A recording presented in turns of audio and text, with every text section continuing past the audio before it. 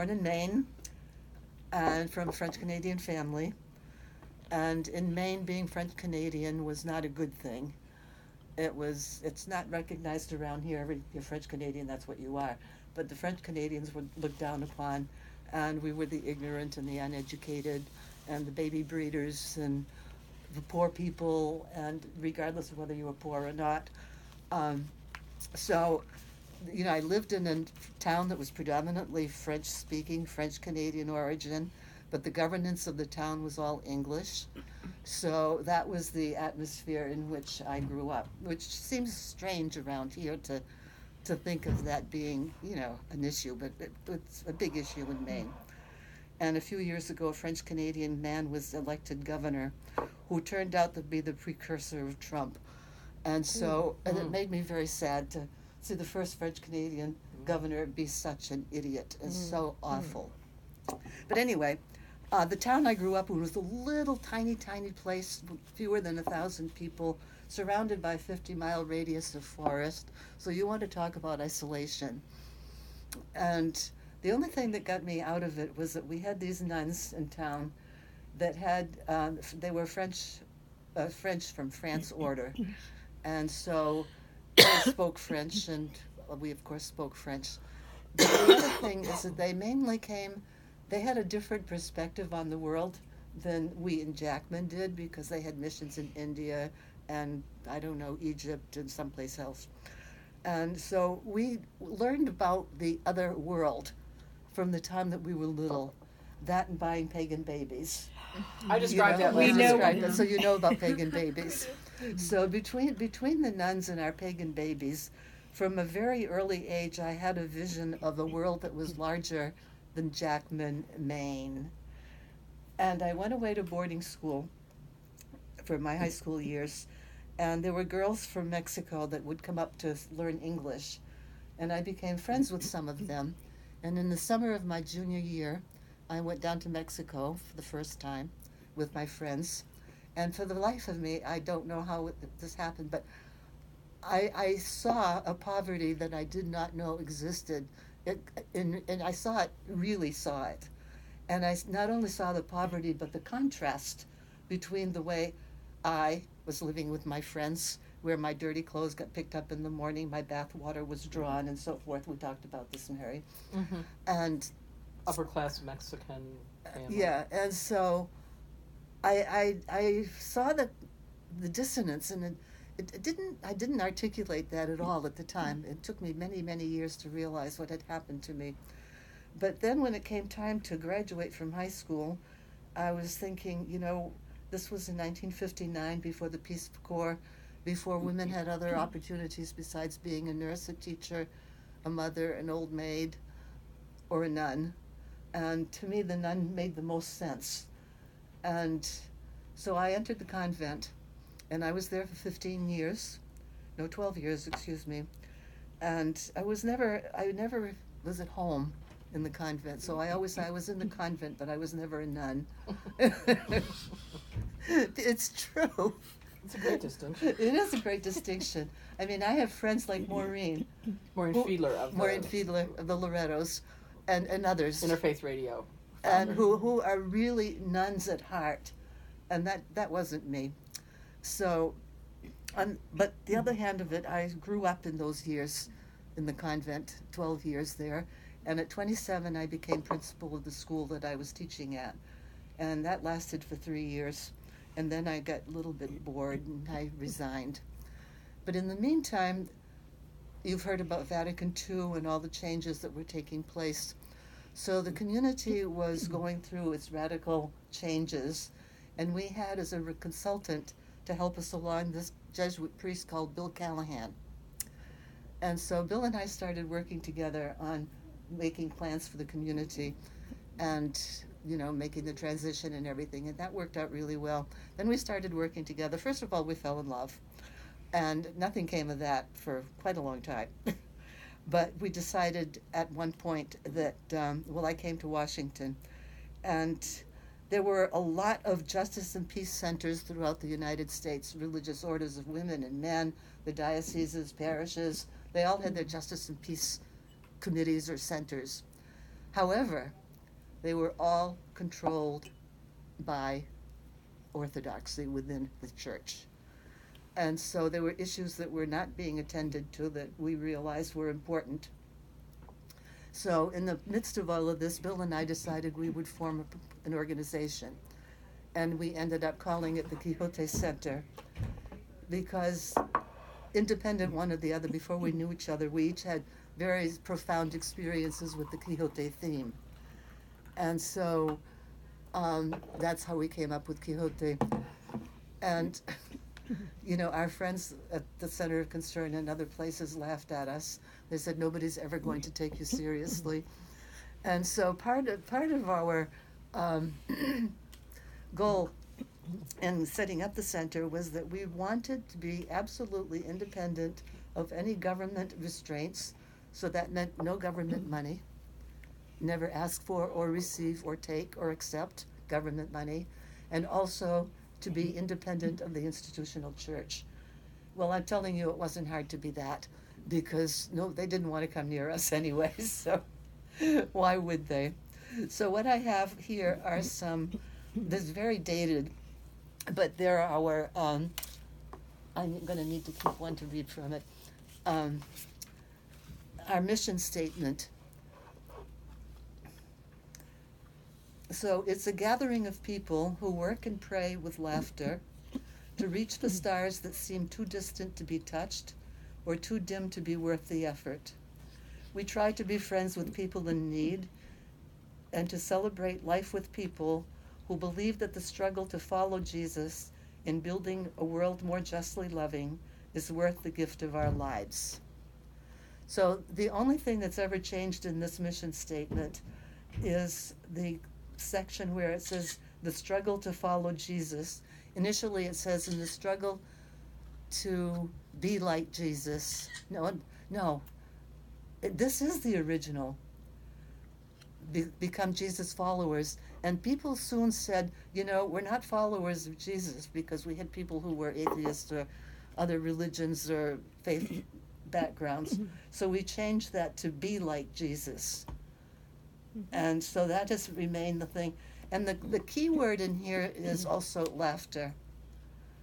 Because we realized very early on that if you can't laugh, you can't last. And so, I mean, we're good at that. We are good at laughing. We are wicked. We are wicked bad.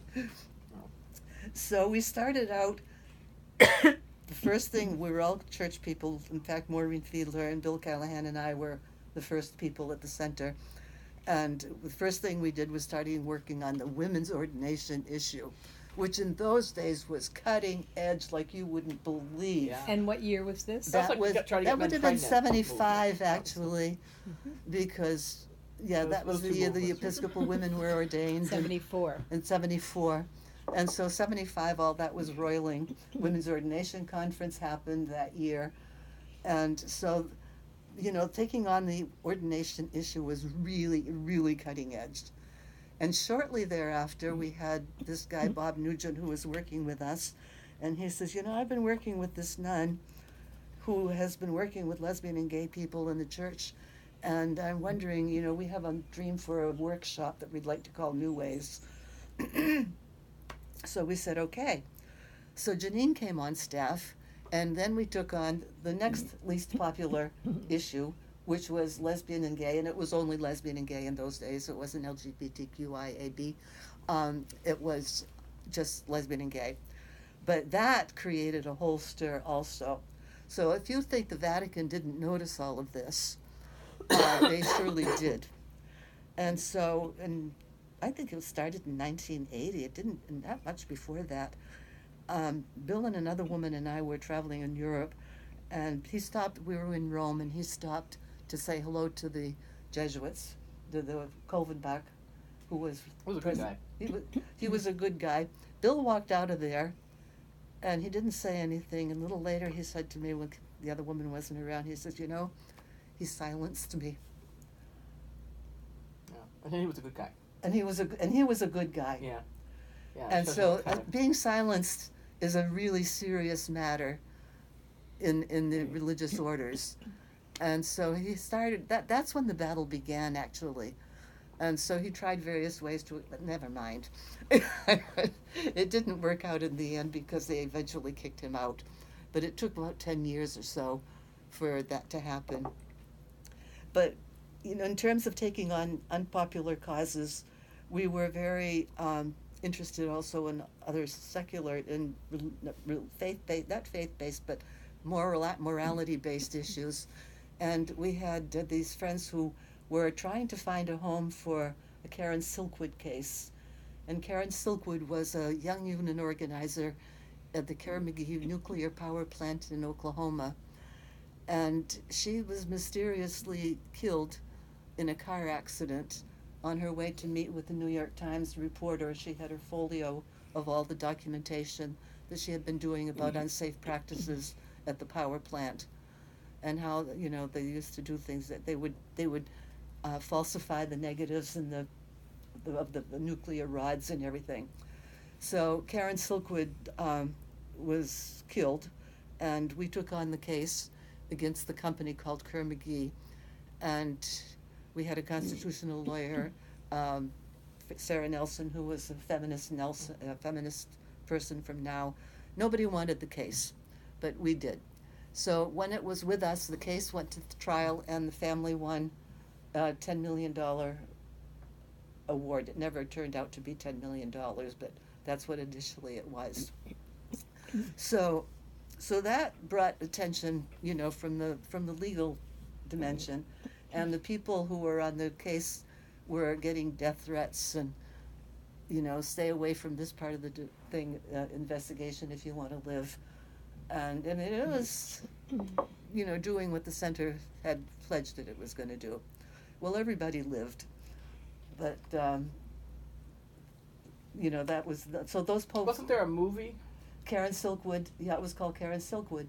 Meryl Streep was the star in the movie. I'd forgotten about that. Yeah. Netflix, girls, Yeah. Netflix. Yes. Another one on your list, huh? Yes, Yeah. that's actually a good movie. And Roma, if you haven't seen. Have you seen Roma? Roma is Oh my beautiful. gosh, Roma. Did Have you you love seen it? it? I haven't seen it. Oh. Put that on your list. Oh, It put should it have gotten an Academy Award. put it on your list. It is 2 absolutely. years ago, it was the story of the family in Mexico and the women from Oaxaca who were the household servants. You saw it. It's if you haven't seen it, it's really wonderful. It's beautiful. Yeah. And the Karen Silkwood movie is also very good. I haven't seen it in years. I've kind of forgotten. I haven't seen it either. Excuse me. So I'd have to see it again. That's interesting thought. Yeah. So anyway, in the 80s, in the early to mid 80s, we started looking at Central America, where there was a lot of foment going on in terms of revolutions or attempted revolutions and murders and, mass murders and mass ditches, mass burials everywhere. So eventually we came to settle on working in Nicaragua, where the revolution had occurred in 1979. And the U.S. government was sponsoring a Contra war, a war against the revolution. And it was paying out, like $27 million to support the Contras in Nicaragua. So we decided that we would do this thing called Quest for Peace, which would match dollar for dollar in donated humanitarian aid for the people of Nicaragua to offset the damage that the government was doing. So, and not only did we do a humanitarian aid campaign, it spread like wildfire around the country. No thanks to us, it just did. Just about every state had a Quest for Peace campaign going on. But the real purpose of it was to fight against the Ronald Reagan administration policies and the congressional policies of aid to the Contras. So they were fighting a proxy war, basically, against the revolution in that country. We never took sides in terms of whether we approved of the government or not. We just said we approve of the goals of the revolution. And quite frankly, I never did like the guy who was president. Well, look what's happened. And look what's Exactly. happened. But that's Daniel beside the Ortega. point. It was not about him or that government. It was about our government and its interference in the future and the decision-making of their own people. So we managed to get the $27 million match the first year. And then the next year they appropriated $100 million. So we did that, and then the next year they appropriated another $100 million, and we did that too. But in the midst of all of this were all the letters to Congress, the letters to the president, demonstrations all over the country, solidarity groups everywhere in the United States, and that was part with Witness for Peace, Fellowship of Reconciliation, and other organizations on Nicaragua Network that were really in solidarity. So the government didn't like that. And John Paul II was Pope at the time, and he and Ronald Reagan were good buddies. And so John Paul II was after Bill, who was a Jesuit, on the church stuff, and the government was after the center on the political stuff. So we had investigations by customs, by immigration. We had an IRS audit that went on for 2 or 3 years. And so none of that slowed us down. We just kept right on going. We dealt with it as we had to. So the day the Sandinistas lost the election in 1990, the day after that, we received a letter from the IRS saying, oh, the audit is closed. And they kept telling us that it wasn't political, So I would say that was the heyday of the center and its most creative years. We had a constituency base of about 60,000 people at that time, and that was pretty amazing. And after that, we kind of struggled to find a new footing because we didn't have the political battle. And so not long after that, Bill received his, I put it simply, his dismissal from the Jesuits. And he had said earlier on, years before that, well, I should just leave. And I said, is that something you want to do? And he said, no. I said, well, don't. I said, let them kick you out and let them take the responsibility for it. And so he said, fine. And that's what happened.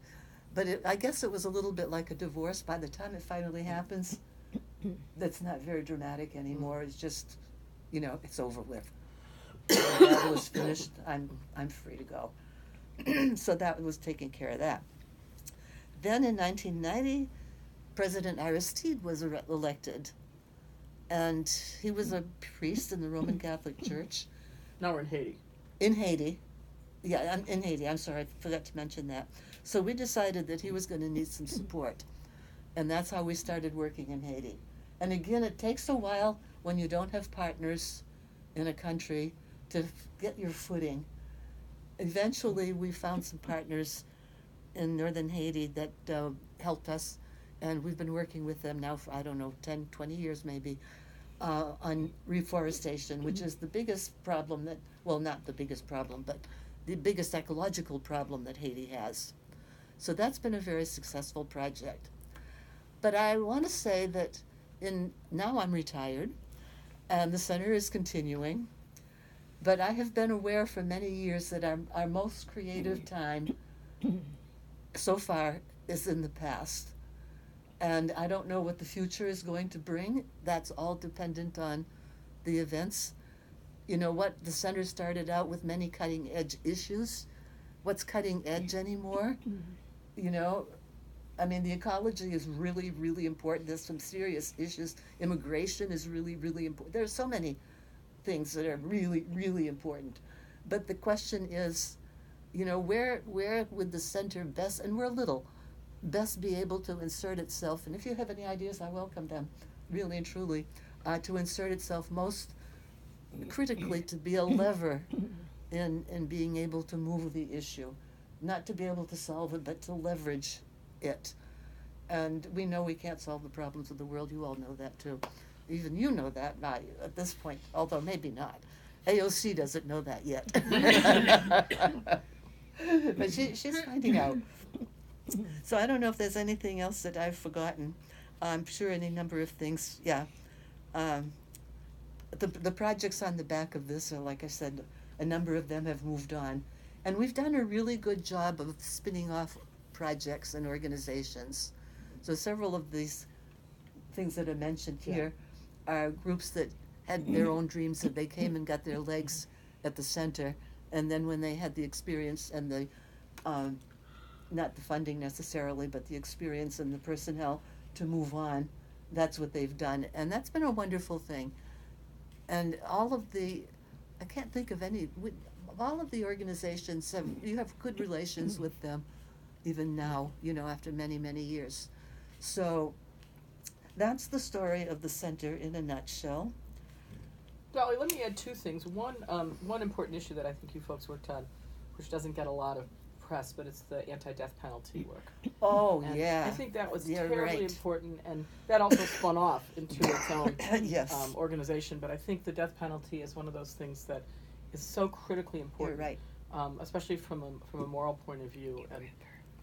And the other thing I want to mention is that they had an intern there one time, guy who worked there. His name was Bill, kind of a tall New Yorker type. Bill de Bill de Blasio, who's now the mayor of New York, and he cut his teeth. He was a staff member. He was a staff member. He wasn't an intern. He was a staff member. So he cut his teeth at the Quixote Center. So that's just sort of an interesting. We have a New Yorker with us. For whatever you think of Bill de Blasio, he at the moment not a lot of people are not much, right?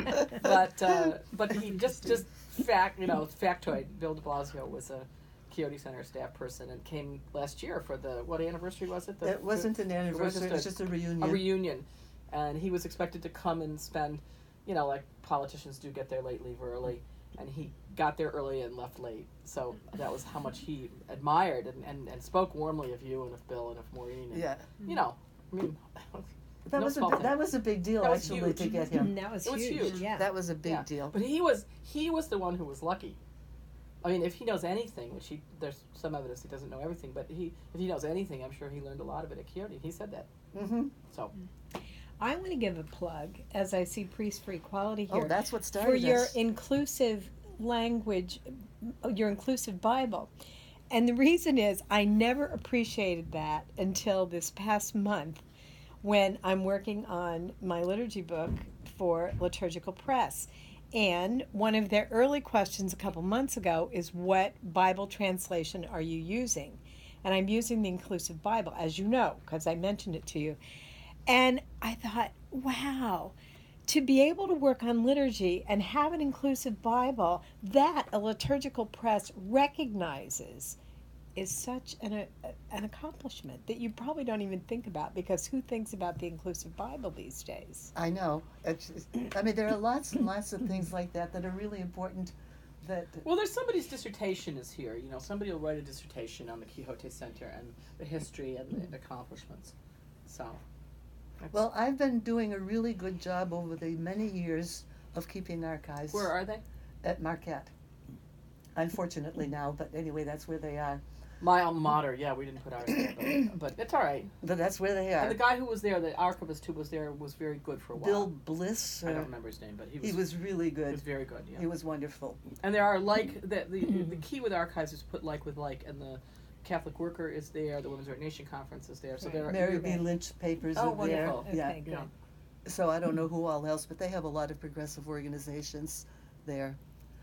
So we had another project, the Prison Radio Project, which was basically working to get this man who was on death row in Pittsburgh, or outside of Pittsburgh, for killing the police officer. He was convicted, and his name is Mumia Abu Jamal. And the goal of this project was to get Mumia out. He was a Black Panther, a young journalist in Philadelphia, and there was a riot, and one night a police officer was killed, and de Blasio. Mumia was accused and fingered and sentenced to death. And so this woman, Noelle Hanrahan, was on our staff, and she has been working and continues to work to get Mumia. He's off death row. She's succeeded in doing that. That's something not too long ago. That's a couple years now. Yeah. And now she's working to get a new trial for him, because he's clearly innocent, and he says he didn't do it, and I believe him. But then that's, a lot of people say that, and they're guilty anyway. Mm-hmm. But Mumia is a prolific writer. You look up Prison Radio Project on your stuff, and you'll see more about that. I want to just make one other comment, and I think we should throw out some questions and things that you might want to hear about because there's so much. But one of the things that I notice both in the telling of the story and now observing the Quixote Center for the last forever is that those of us who have taken on churches are absolutely fearless to take on anybody or anything else. This is true. And I think this is a very interesting observation that I have become more persuaded of, that we don't care who you are or what you are or where you are. Those of us who have taken on, like, the women's ordination question or the LGBTIQA plus question in the Roman Catholic Church, what do I care if somebody, a guy knocks on the door here and wants to come in and he shouldn't, I escort him right downstairs myself. I mean, we have a certain fearlessness about those in authority or those who someone might suggest had some power over us. We know differently. We're not intimidated. Not at all. Not at all. And it's a kind of boldness born of real struggle against stuff that is said to be, I mean, talk about the religion. This is to the religion majors, said to be eternal, and like the Pope. I mean, we don't take the Pope any more seriously than the guy who comes and changes the light bulbs. I mean, truly, we don't. We wouldn't accord him any more or any less respect that we would accord the guys who come here, that we accord the same respect. And well, we probably challenge him more. Well, we would challenge him more. We'd be grateful to the guys. At least they do something useful and they're wonderful. But we don't have that kind of which many people have, that kind of awe. Yeah, awe or fear. Worry or lack of self-confidence that somehow someone is better than they are. You've never met anyone better than you. No, Ever. I've met people smarter than me, though. But not by much. Not by much, Dolly. Not by much. Not by much. Because we always say here, like with the Grail, together we're a genius. It's, it's the collective. But the issue is that's a very distinguishing characteristic. That when you take on issues in religion, and I don't mean battling the churches, but even take on the ideological issues of, what or if or whether there's a God, those kinds of questions, you're not fearful about somebody like Donald Trump. And we don't, there's no fear at that point. And I think I find that very freeing, and I've seen that in you, and I've seen that in Maureen, and, Diane and others. It's just, we truly do not, we don't care what you think. We don't care what you do. There's a moral compass there. And I don't mean it in a righteous way, but I mean, it's an observation. Yeah, and talking of not being fearful, we were talking the other day about when we started the center, when you started water. Yeah. We knew nothing. And we had nothing. We started with a stapler and a 3-hole punch. That's what we started with. And you started with as much. Less. Not even a We little. didn't even We had the stapler because I had it in college. We had nothing. We started in our. We had a few books. We started in our because it's the only thing we dining room shipped. table on Gist Avenue. When we lived on Gist Avenue, we started on our dining room. I know, table. kitchen table theology. I laugh every time I see it. It's exactly how we Well, started. and you were a nun and he was a priest, and you were a nun and I was a, graduate student who finished graduate school. Say it right. I was in the convent. Oh, you were in the convent. Excuse me. Dolly Pomerleau was in the convent. She was never a nun, but she's there. I don't know what she was doing, but I mean, that's not like you had a trust fund and you just said, "Oh, I think I'll do whatever I feel like." I mean, it was like we didn't have it. We didn't have it. I used my excess baggage allowance to go to Argentina and my dissertation typed. I mean, and left it with me to get it done. Let's be clear. I think at the base of all of this, I want to insert spirituality, because spirituality as search for meaning in life. And I think at the base of all of our justice work is we're not afraid to search for that meaning. And we're not afraid to confront everyone who I don't want to say invalidates that meaning or diminishes the meaning in life, the spiritual right that everyone has. And I think that's what gives us the spark to be about the justice that we've been doing, the justice work that we've been doing. But how about your questions and comments to Dolly? Because I think it would be interesting from your various perspectives.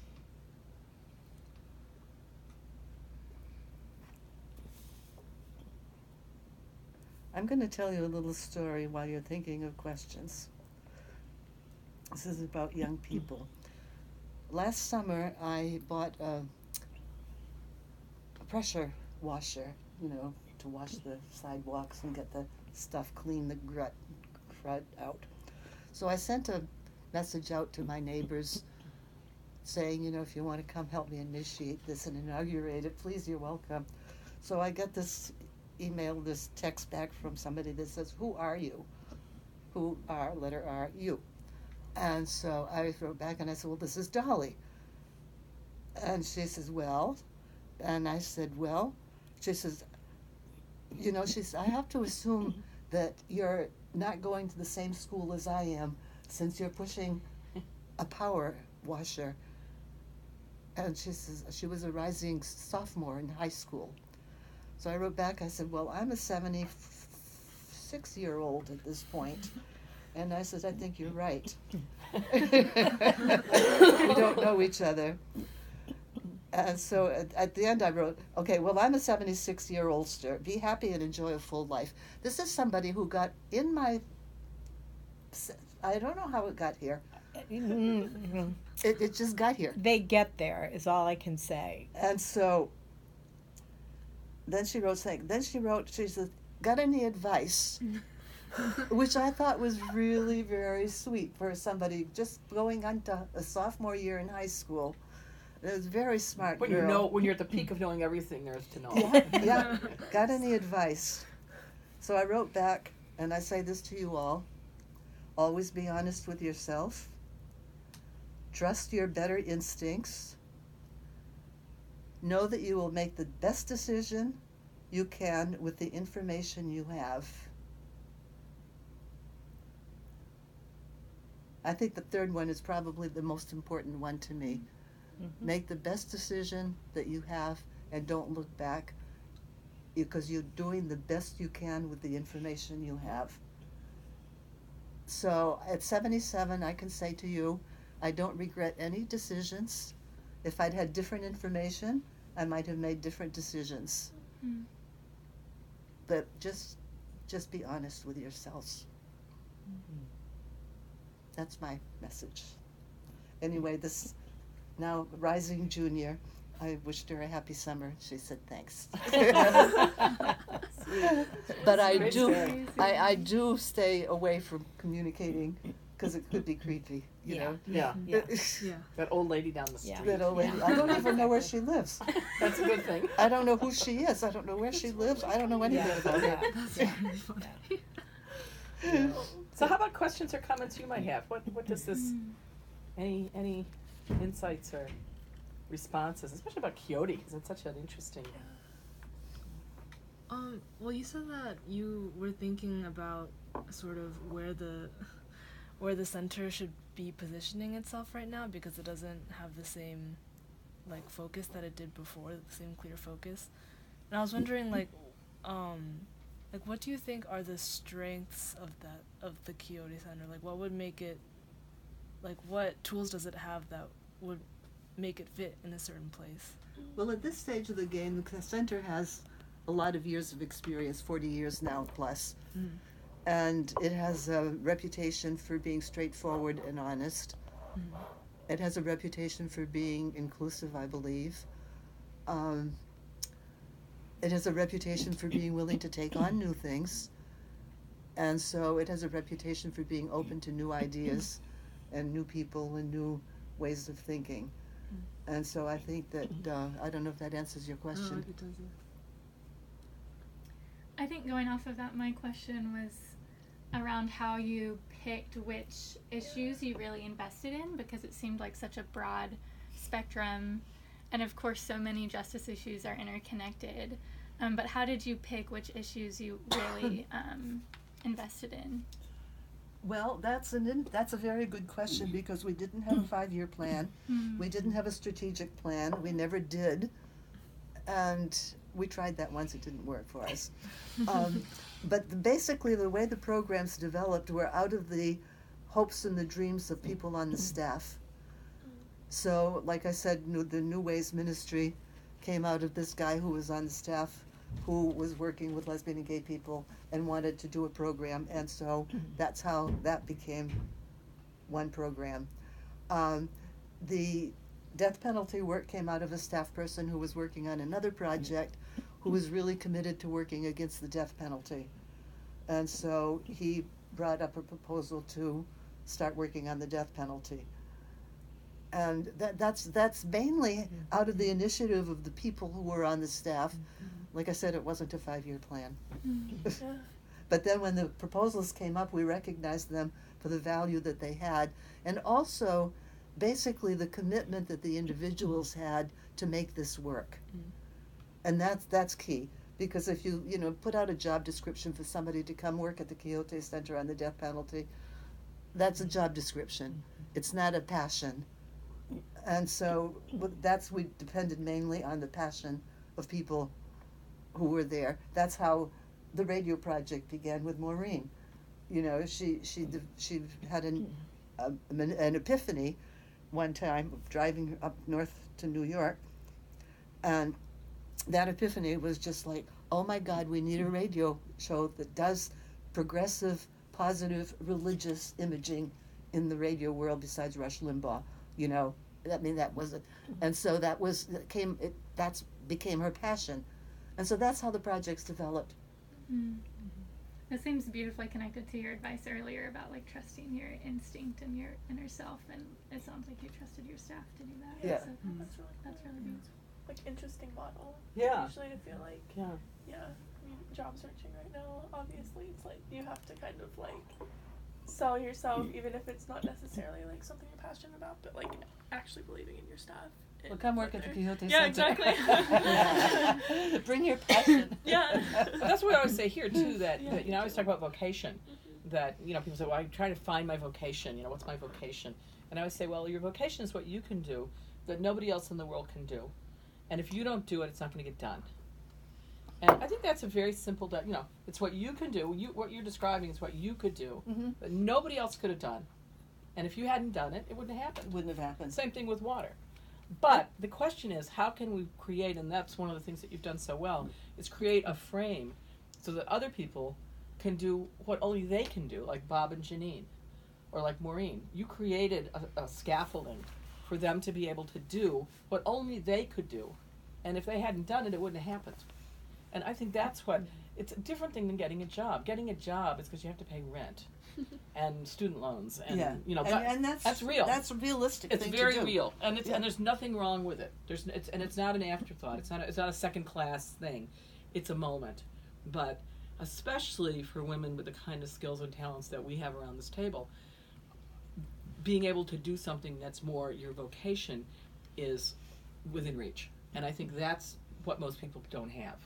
I was reading this morning about the sort of the definition of someone who's bourgeois is that there's you think about most people think about their bodies, and people who are bourgeois also think about ideas. So they have like two lives at once, and most people will only be able to think about their bodies and not have a life of ideas. And most people like us who have such privilege also have a life of ideas, and it's out of the ideas and the imagination that comes this kind of vocational possibility. And I think that's what we at Water at least want to launch. When you saw Annabeth yesterday, I mean she's moving in her vocational, into her vocation, what she's going to do that nobody else is going to do. So, and let me say that I think Water, after all of these years and all the interns that have been through Water, has been impactful on the lives of young people in ways that continue forever in their lives. Your lives are different and will continue to be different forever.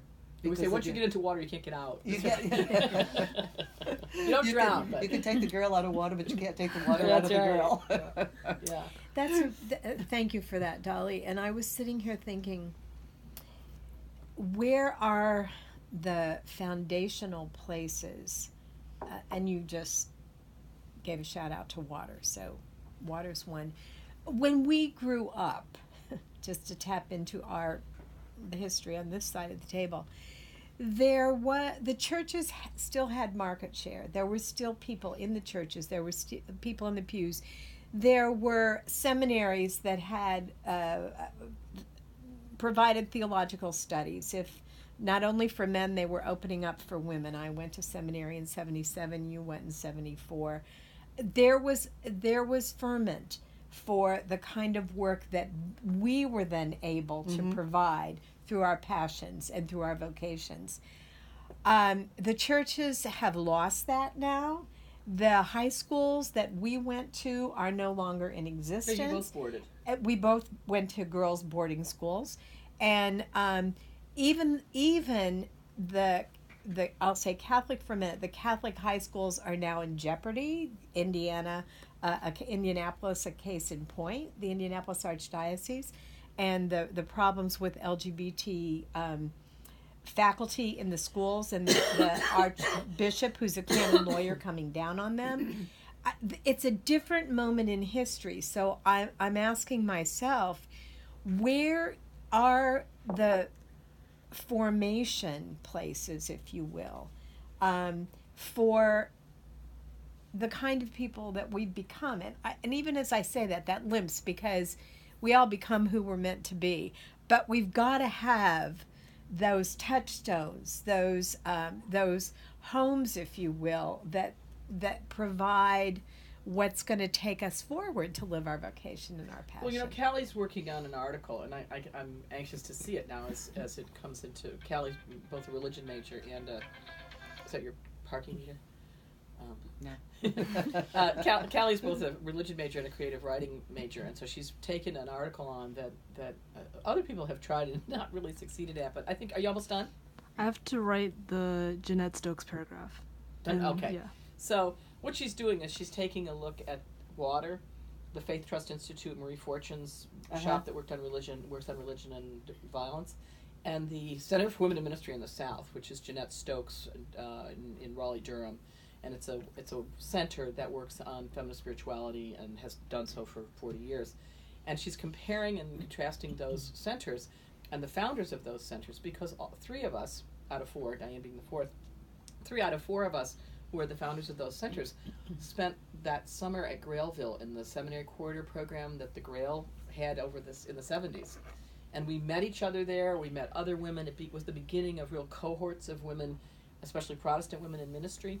And the example of the Grail, women on tractors, women milking cows, women writing books and conducting liturgies, doing everything, was an impetus. So everybody who went away from those programs, only four summers, are we talking about? Yes, because by my summer it had ended. Right. I went to seminary in 77. By 78, I think that seminary what was it, 75, no longer. 6, 7, 8?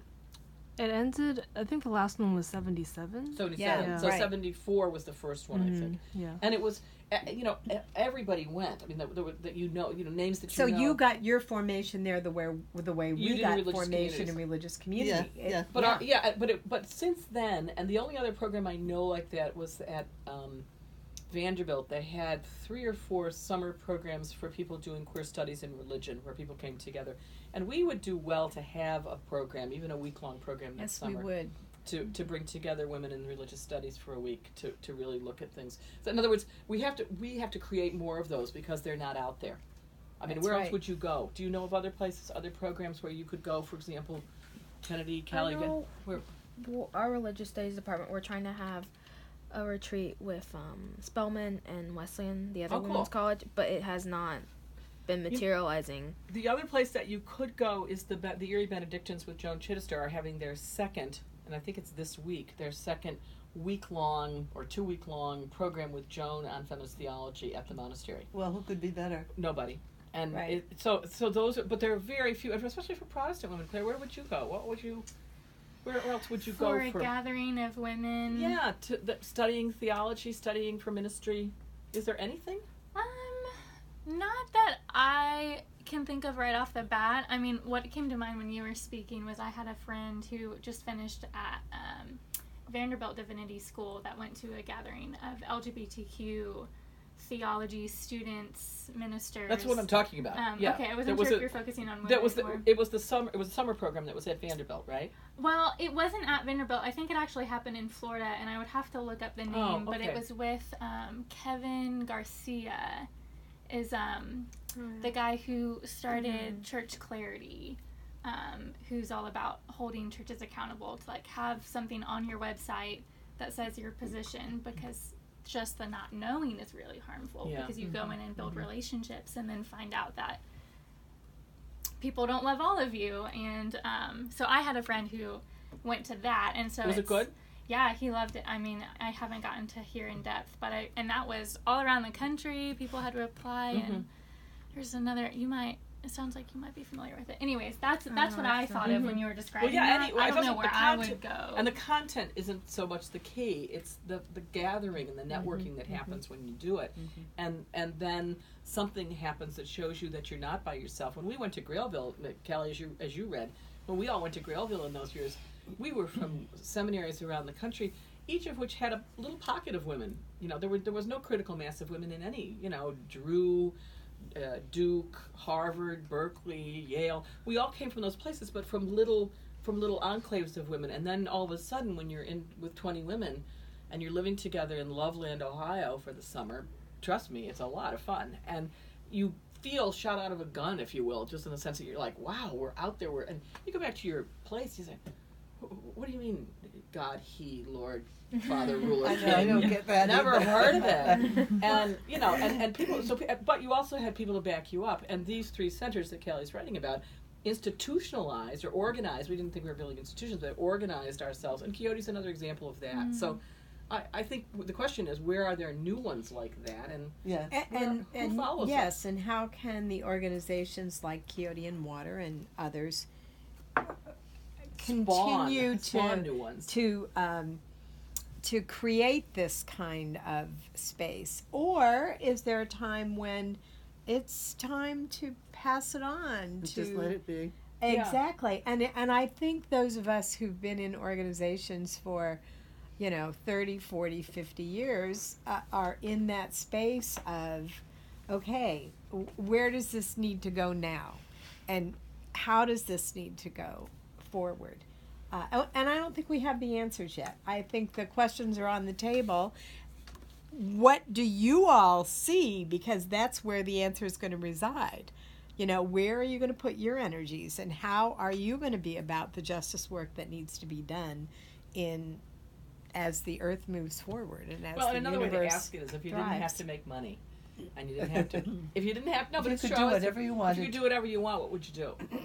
And that's really the question. To make a difference in the world. I mean, But you don't know the answers to that yet. No, but that's an imaginative question that's useful. If money weren't an issue, what is it that you would do? Because that's how you figure out what it is that you're passionate about. And like somebody came to Quixote and said, and most of us, I mean, we just did this because we didn't know how, we didn't make money. I mean, we just did it. When you think about money. I mean, because the other side of it is all of us have lived simply, and that's I mean, I know very few people have gotten rich doing this kind of work, and yet we've managed. And because we believe in reusing the resources of the world. I mean, look around this space. This is all thrift store stuff, except the rug that we're sitting on, which has been a donation, but it's all donations that we didn't need to buy something new. We needed to reuse what was already available. Well, it's like the books, how the books come. We don't buy the books. The books come from the publishers because it's a quid pro quo. They send us the book. We tell them what we think of it. If we want to promote it. Maybe. No, we do. No, we do. We do. say yes thank or you. no? Yes, every book that comes in gets Really? acknowledged. Yeah. Okay. Oh, yeah. And we either Wow. look at it, or we either put it in our list of what we're reading, which is what they're doing, or we put it in a thank you no, and we send thank you, we'll put it in our resource center, or we get rid of it. But the reason they send them to us is because they know that if we promote it, they'll sell books, books, and sure. they'll sell ideas, and we'll sell, that's one of the ways we shape the field, is by what we tell people to read. So those are ways that, it's not like we're spending money or they're spending it.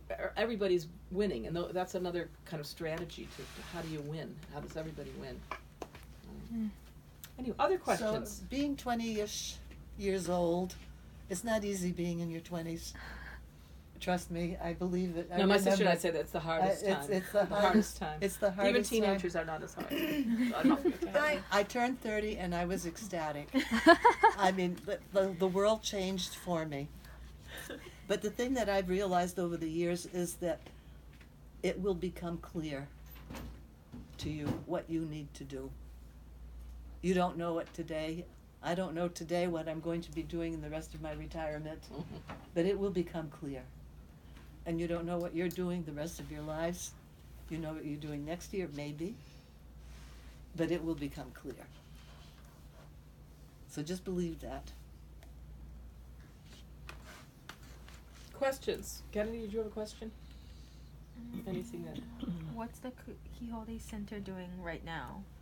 Right now, the center is working primarily on the immigration issue and the justice questions that surround it, and is doing some accompaniment of people who are going to their, what do they call them, their appointments, their ICE appointments. And so I would say that that's the major initiative. We're continuing the work in Haiti of the reforestation. We're continuing in Nicaragua working on the house building, but Nicaragua's been in a wicked upheaval, so that's been a disrupted program. And then there was another group that we worked with in Nicaragua that we've stopped working with because there was some dishonesty going on with money, and that was in the countryside, and the director was getting cars and double spending, etc. So we kind of like let that go.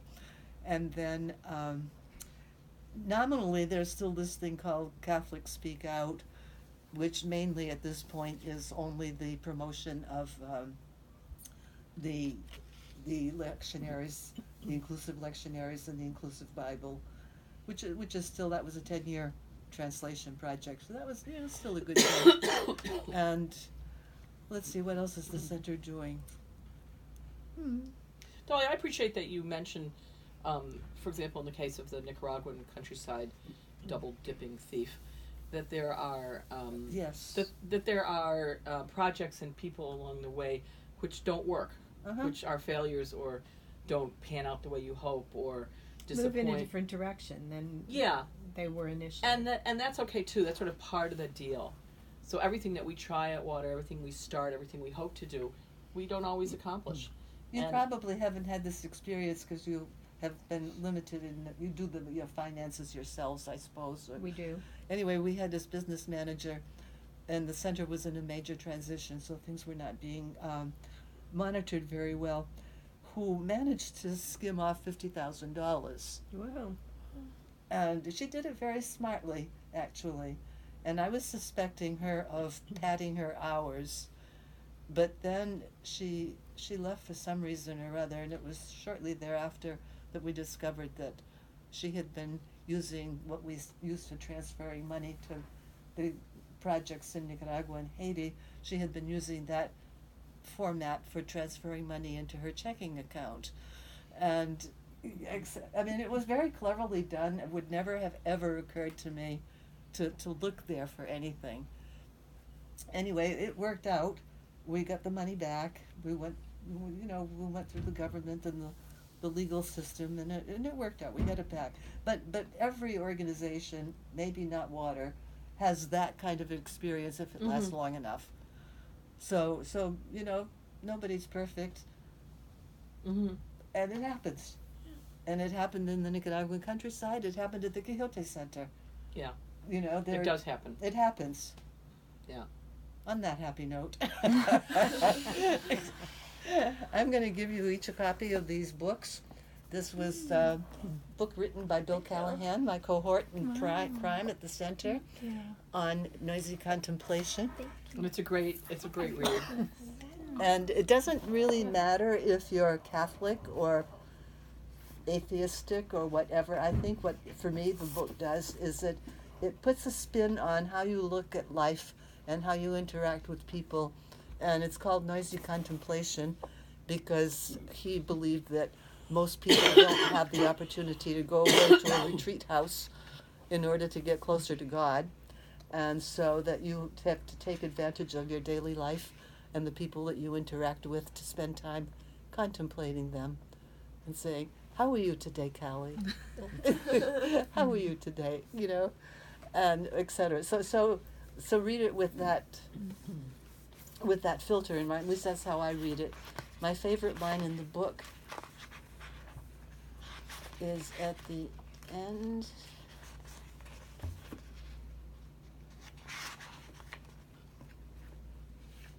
At the end of the book on 171, We travel with a God who loves us. We travel with a community of faith. We'll often remember that we're crabgrass Christians whose love can survive the cracks of life's sidewalks. Our love reminds us that God's Spirit is with us always. We are blessed with a merry God. Indeed, we are the entertainment. I really like that line. And then He was a great fellow, by the way. Absolutely. he was. I wasn't particularly objective, but he was a wonderful, wonderful. I wasn't particularly objective either. And so and so Bill used to write poems. A lot of them he wrote when I said, Bill, we need a poem. Who did Sancho Panza? That was the. Oh, Bill did Sancho, yeah. But we've had good Sanchos since then, Yeah, too. decent. He Yeah. wasn't the only Yeah. good I Sancho. suspect you might have written some, Dolly. Nah, That is wonderful. That Sancho Panza was the sort of the squire. the squire, but he was written up as a kind of Quixote meme, really, as the computer. Wasn't he with a We named our first computer Sancho. Yeah. And then we gave him an anthropomorphic personality where he was a spy in the Quixote Center. And He told all the dirt. He told all the dirt, and he was conservative.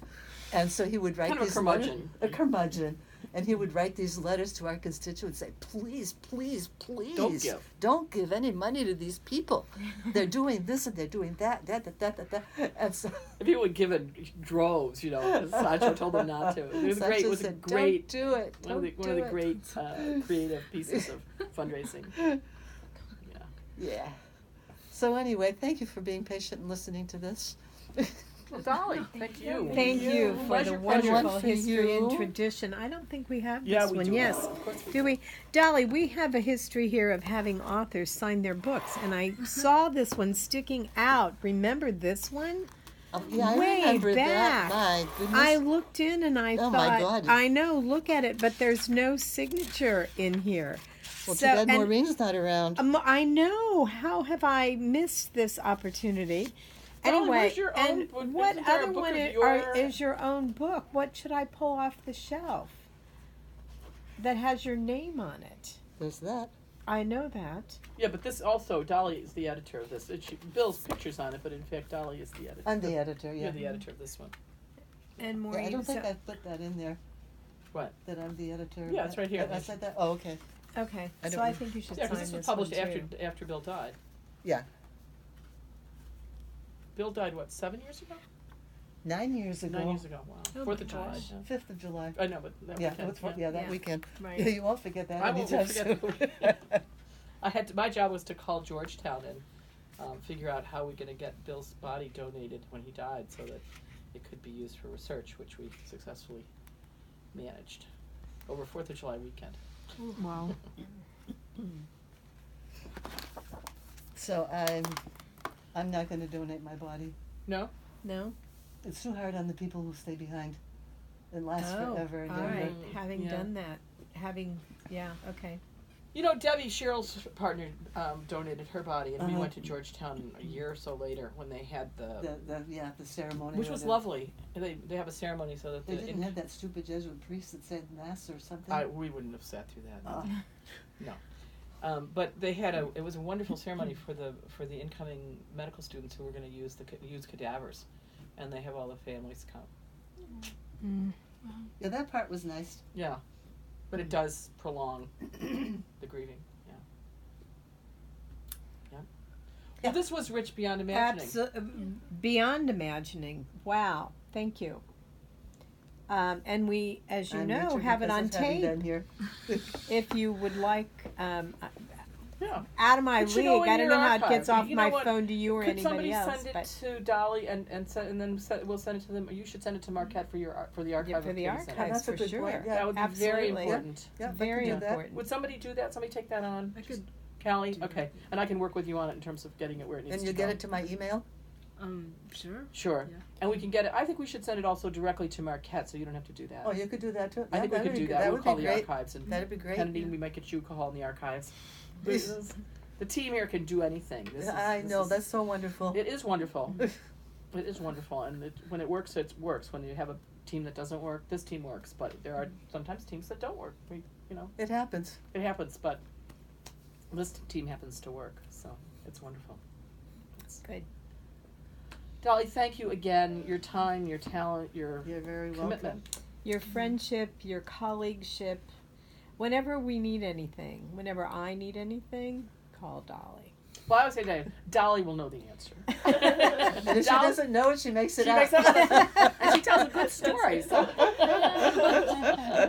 And we have for many years had a dinner, the group with Maureen Fiedler, who's just gone to the Loretto Mother House, called The Best and the Brightest, and there are only 4 of us in the group. So that gives you an idea of the B&B dinners that we've had over the years. And shameless, we are shameless about it.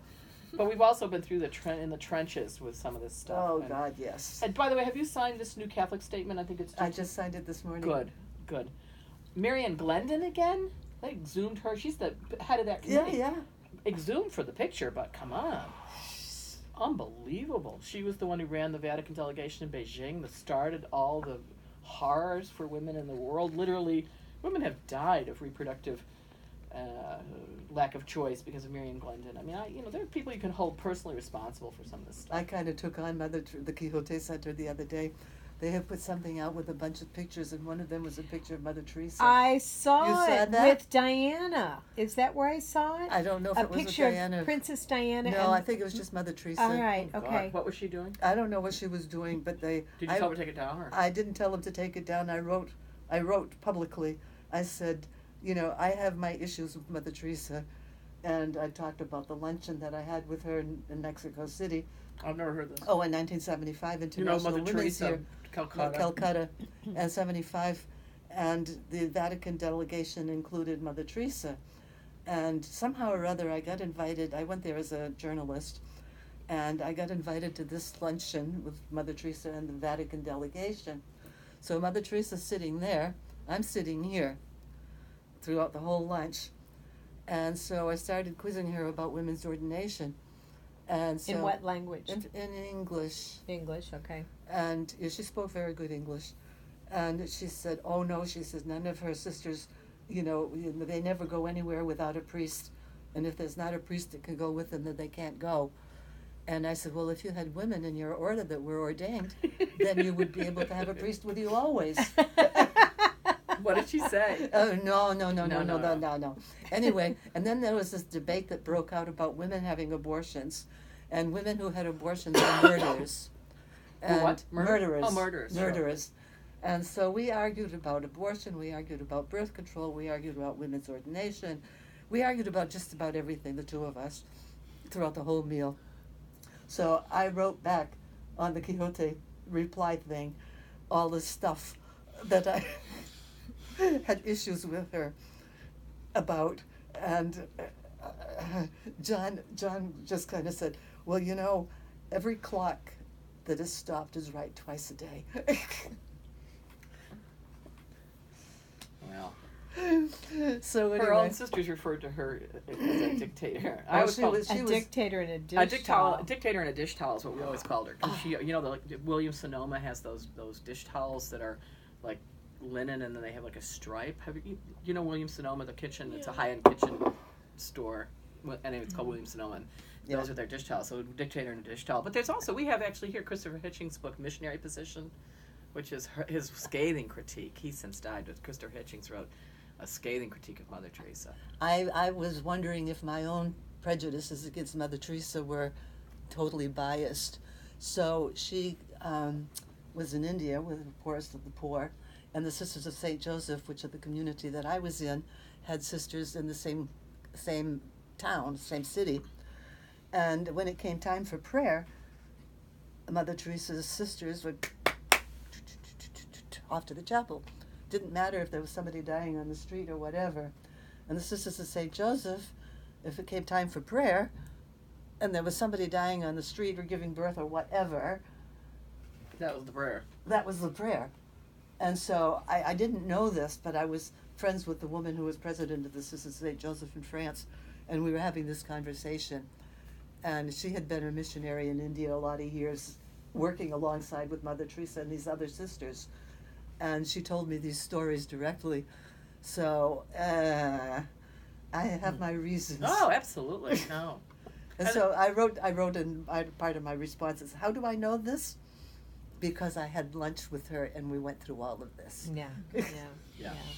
And it's so important. I mean, history, that's part of it. I mean, being as old as we are, history is something that has a place. And for people to sort of all of a sudden put up an image because it's a woman, and a woman from a developing country, and a woman who's proposed for sainthood, and all. And a woman who has achieved sainthood. Yeah, or she is a saint. She is a saint now. Is she? I never. I was joking with a friend of mine who was with me in Mexico. I said, let's go to her canonization.